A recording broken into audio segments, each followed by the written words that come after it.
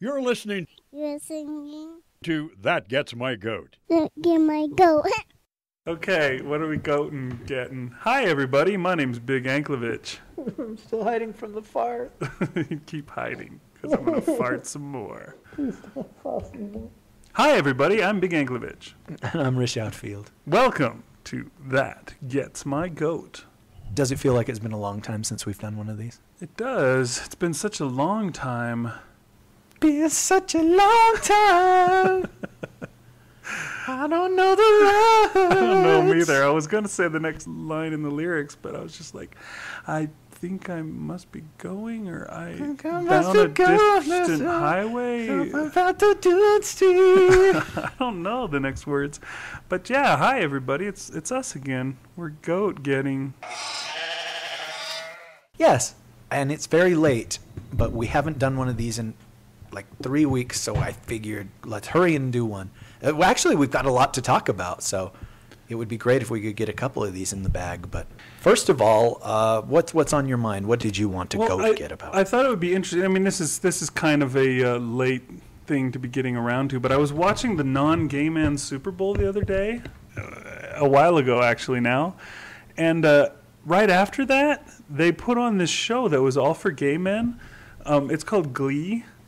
I think you watch it, right? I am familiar with it. They did a special Glee to go on after the Super Bowl. I'm not sure why, because Glee is already like their most popular show. And you would think if they want to get a bunch of people interested in a show, I mean, they get a big audience for the Super Bowl, they ought to put on a show that's struggling a little bit, but is funny and just needs somebody to notice it. And then that show can take off. But instead they just put on Glee, which is already Fox's biggest show. And so they did a special Glee to go after the Super Bowl. And you watched it? Well, yes, I did. Yeah, interestingly enough, my wife and my friend's wife, who had come over to watch the Super Bowl at our house, they didn't care about the Super Bowl at all, surprisingly enough, because it's the non-gay man Super Bowl. They just wanted to see. I don't know. Are you insinuating that your wife and your friend's wives are both gay men? No. I forgot we were in Vermont, Todd. They're women, which is the same thing. Okay. Sure, Sir Elton would disagree with you, but... Maybe we should cut that part out. No, we don't cut things out of That Gets My Goat. We don't? Really? Okay, so they didn't care about the Super Bowl. Yeah, they're women, so it's similar to being a gay man, right? I didn't care about the Super Bowl. There you go. So, yeah, they weren't interested in the Super Bowl, but they were all set for this episode of Glee that was coming afterwards. And I'd heard you talk about Glee before, and I've seen commercials for Glee. And it's the big thing, right? Apparently, like, the cast of Glee now has more #1 hits or something like that than Elvis Presley and the Beatles combined in the last 2 years. They've put out every single song that has been done on the show, and each one of them is rocketed straight to #1 on the Hot 100 Billboard list. So, you know, it's kind of a big deal. So I watched it. You were just joking about the Elvis thing, right? I mean, it's not like that shit that Mariah Carey used to say where she had more #1s than the Beatles and Elvis. And you'd be like, yes, okay. Every single one of your #1s is exactly the same song. Not joking. So I watched it. I've heard you complain a little bit about it before, where you're saying that you like kind of the idea of Glee. But I don't like how it is executed. Yeah, the execution of it leaves a little... Let me define, let's say that there's somebody listening who has never seen the show. Imagine, if you will, there's that reality show called The Biggest Loser. Imagine, if you will, the reality show called The Biggest Loser. Every week on The Biggest Loser, do you know what the... Yeah, it's a show about really, really fat people, and they go to basically a fat camp where they have trainers that whip them and have dogs chase after them so that they'll lose weight by exercising. And they starve them, and eventually by the end of the show, okay, maybe that's exaggerating things a little, but by the end of the show, they've lost a lot of weight, and they're now thin human beings again. Perfect. Paul, you crystallized my thoughts eloquently. Thank you. Glee is the season finale of The Biggest Loser every week. Okay. You don't see any of the suffering. You don't see any of the practice. You don't see any of the hard work. It's just perfect, svelte, healthy people every week. And I hate that. The whole point of watching The Biggest Loser, not that I would, but if I did, would be to watch these people earn their attractive bodies. Right. Or it's like, oh, geez, this guy was 500 pounds. And now he's 287 or something like that, and he worked his ass off. To see the progress. But you turn on Glee, and it's just like, hey, here's a 287-pound guy. Let's watch him sing. I hate that because I know what it's like to work on something and to practice and to rehearse, and you get better and you get better, and then finally you perform it or whatever. But you never see any of that. There's no struggle. You hand the music to somebody. Here's a song that we're going to be singing this week, and people start to sing it, and it's perfect. And there's no screw-ups, and there's choreography that somehow they all know, and each one knows their part, and they're all dancing around and singing, and there's no effort, there's no sweat. They don't earn any of it. Sorry. That's interesting. You see, the thing that really kind of bugged me with my first viewing of Glee is just how overly polished every song that they sing is. Isn't that what I just said? Right, but you're talking more about how they didn't have to learn it. You don't see them learn this on the show, but no, okay, but the choreography I was just talking about is like, right. Why is that necessary? Why do they need to be dancing around and spinning around, and there's fireworks and there's light changes? Seriously, this happens every week, and it's the morning of their class where the teacher has just given them their assignment. And so it's so bombastic and over the top and overproduced that I cannot connect to that. That doesn't happen in reality. There's nothing there. And now every once in a while, it's a fantasy sequence. Like Rachel is imagining what would happen if she and Finn were together. And that, I'm fine. I'm fine if every single person in the hall starts to dance in sync, because that's a fantasy. It's like a dream sequence or whatever. But the thousands of dollars that would have been spent on producing this performance that's on the stage to just Mr. Schuster. Nobody else. You're just like, wait, why? What? Or suddenly there's a band and an orchestra and violinists that stepped out of the darkness and they happen to be there. That bothers me so much. I'm sorry. I will stop yelling. But I've seen 22 of these suckers, and you've seen one. Okay, so go. Yeah, the thing that bugs me is just like the poppiness, the auto-tune-ness of the songs. They come out, they've got echo, they've got the drum machine going in the background, they've got, the one that I saw, they made the football players join the Glee club so that the football players would get along and be able to win their game or whatever. And they come in and they're like, oh, Glee club, that's lame. Glee club is for gays or whatever.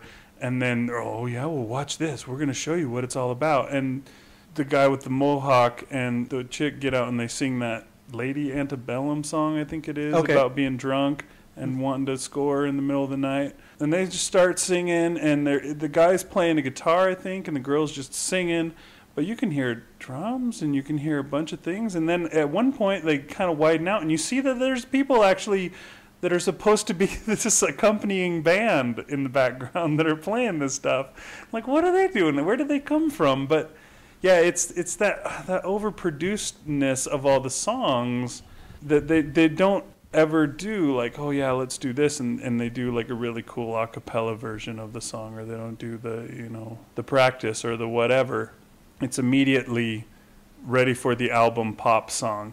I don't know, it just bugs me, and I guess that's why they've got 100,000 number one hits already, is because every single song on the show is ready to be put on an album. I guess I understand that thing, and I have enjoyed a lot of their performances when it's handled in a way that doesn't push me away. And that's the funny thing about the show. I don't hate the show.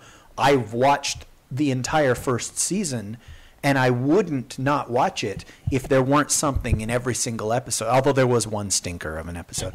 But if there weren't something in every single episode that speaks to me or makes me laugh or makes me continue to watch, I wouldn't do it anymore. But it's almost evenly split, the things that frustrate the hell out of me and the things that I really respond to and I like and I enjoy. And for me, that's so strange because anything else, I mean, we're talking Star Wars prequels.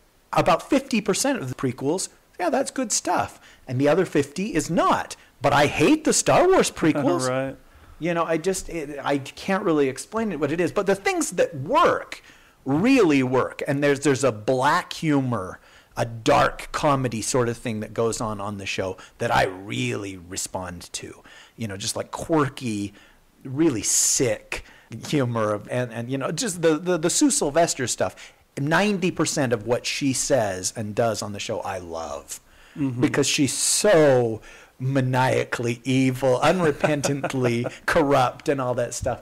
And I just that's really cool, but then they'll do something and almost every single episode will have some pandering moment.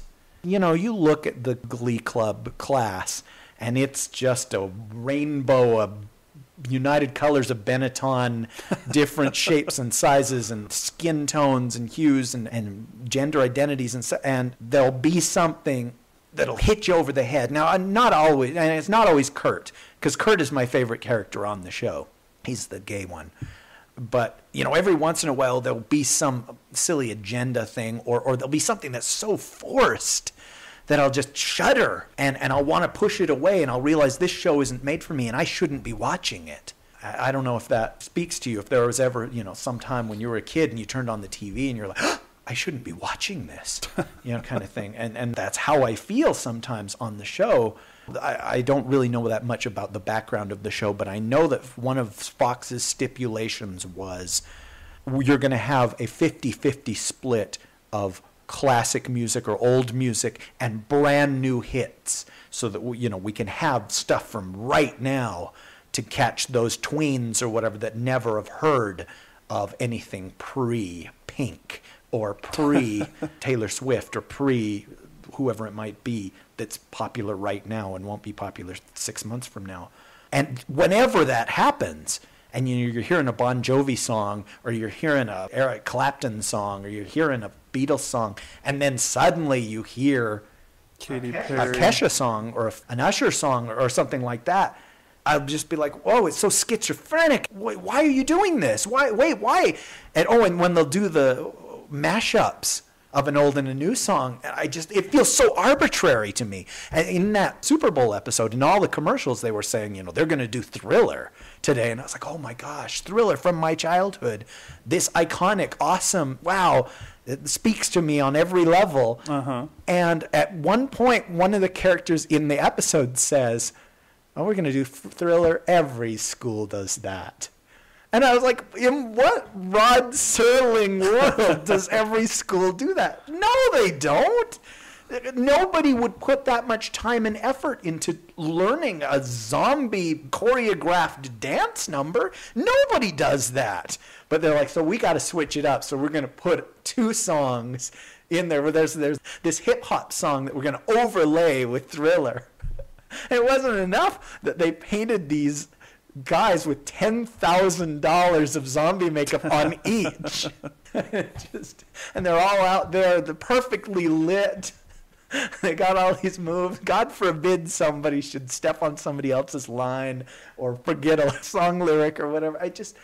I feel like a hypocrite when I have so many problems with the show, but I continue to watch it. But when it works, it's really good. Like Joss Whedon directed an episode in the first season, and it was about as close to a perfect episode as you can get, where there was almost nothing that was cloying or nothing that was forced or nothing that was so phony that I actually strained my brain from rolling my eyes so hard. I guess maybe it's a fine line or it's a juggling act of something that you have to pull off in each episode. And I realize that I'm not the target audience for this thing, so I should just be grateful that there's ever a moment that speaks to me or ever something that moves me. Yeah, you think about what exactly is the target audience. I guess it's the teenagers and the tweens, the folks that dug high school musicals so much, and now they want something that's like that.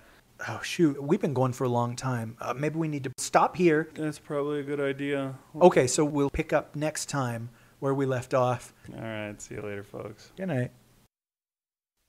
That Gets My Goat is produced under a Creative Commons 3.0 license for some reason.